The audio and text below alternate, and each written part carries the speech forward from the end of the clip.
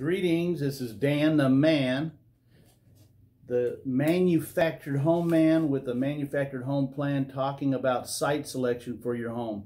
And this is where you can save the most money, is in site selection.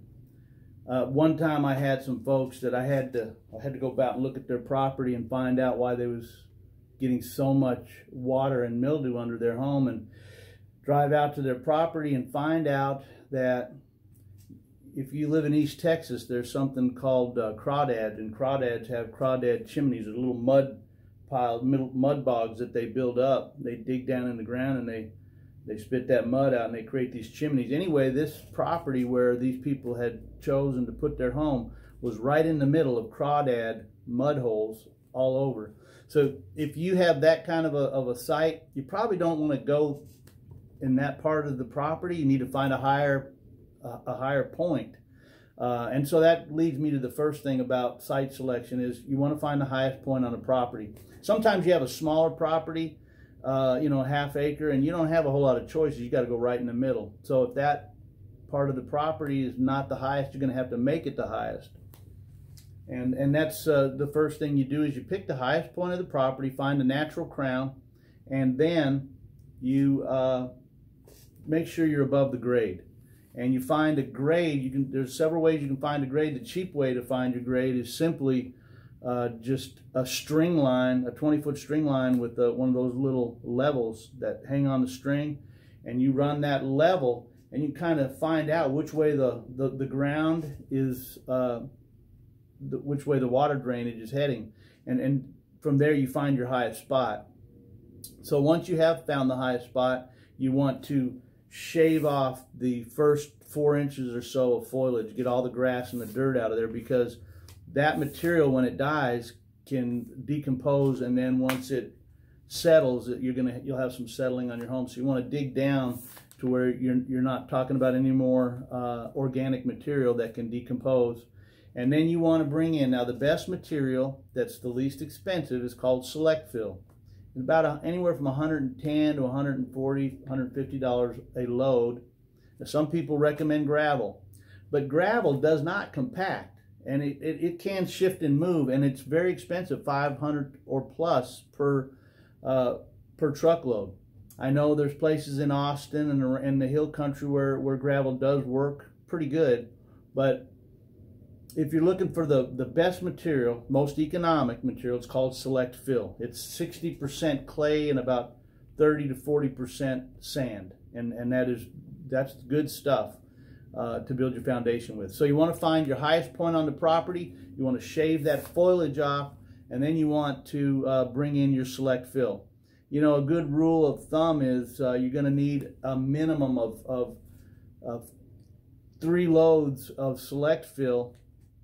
And these are dump truck loads per half of house. So if you're in a double wide, you're gonna need 6 loads. If you're in a single section home, you're gonna need 3. And of course, that goes up exponentially if you're really on a slope. But if you're on a slope, there is another solution. You're still gonna bring in some dirt and create a dome effect, but you can't get it level because you're on too much of a grade. So it would cost too much money to bring in enough dirt to get the site level. So what you're going to do is, got a picture here, this one right here, and what you're going to do is you're going to create either a berm, right here where this line is, or you're going to create a drain, a French drain. And they sell those at Lowe's and Home Depot. And you just dig down and you put this drain in there, and when water comes down the hill, it's going to go into the drain and go out some 4-inch pipe or 3-inch pipe to another part of the property. And so you're diverting that moisture away from your home, because the biggest enemy you have with a manufactured home is moisture. So you have to create the highest spot, and then if there are water issues, you have to divert the water. Putting on gutters once the home is built is important, because that'll divert water away from running down the side of your home and trying to get underneath the home. So those are important factors. A lot of you are going to buy a manufactured home from somebody that's doing tape and textured sheetrock, and they're going to, part of the sale is going to be, they're going to say you have to have concrete. Concrete is good But remember that concrete weighs a lot, and concrete settles too. Just like the home can cause the ground to settle, concrete can cause the ground to settle. So concrete does not eliminate the possibility of settling. I've had customers that, and our homes are built in such a way that the frames have very little to no bend and give, and concrete is not a specific requirement, even though we do all sheetrock. We don't do any mobile home vinyl. But the manufacturer that you find may demand that you have concrete, and concrete is good for resale value. But if you're going to pour concrete, just go ahead and spend a little extra and have the FHA approved drawings, because that way you're gonna be able to sell your home much easier. So we do recommend concrete, but it's not absolutely necessary with a really well-built home. What is necessary is being at the highest point of the property and making sure that no water drains underneath the home. So how big do you want this pad to be? When you're building your pad, if this right here was the size of my home, I want to make sure that I'm going about 7 to 10 feet past the width and the length of the home. And that's a pretty swift decline. So the pad is going to be fairly level, and then once you get to the perimeter of the home, you're going to let that fall about 6 or 8 inches every couple feet, so that water drains away from the home. That's the whole object here. And so if you had a 56-foot long home, you'd want to go at least 66 to 70 feet long. And if your home was 28 feet wide, you'd want to go about 38 feet wide. You can go a little, maybe 40 feet. And that'll give you the drainage specs that you need, okay? So make sure that the person who's doing your dirt work is somebody that somebody else knows and can tell you that they've done good work before. That's going to be an important factor. It's not rocket science, and we do supply, and the dealership that you choose may supply all the drawings, and so you can do this yourself, and that's where you save a lot of money, because dirt is $150, top end per load. And so if you needed, let's say, 5 loads of dirt, you're only looking at around $500. Whereas the guy that does the work is going to charge you a minimum of $1,000 or $1,200. We're usually around $1,100 or $1,200 to do the dirt work on a relatively level pad for single section homes, and $2,200 for double section homes. So that kind of gives you an idea of what you can expect. If you're doing gravel, it's much higher. So that's again why I recommend Select Fill.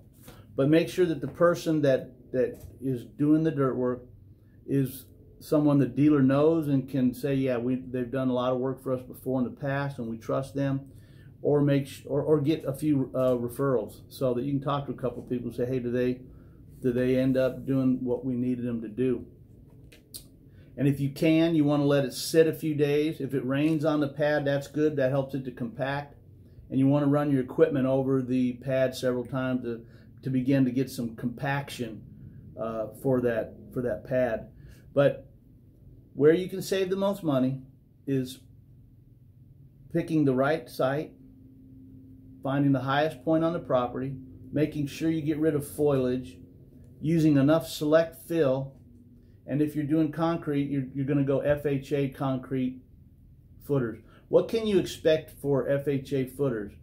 I don't see very many people with single section homes doing FHA footers, but if you do, you're looking at anywhere from $4,500 to $8,500, depending on how close you are to the major city. Like the closer we get to Houston, the more expensive it gets.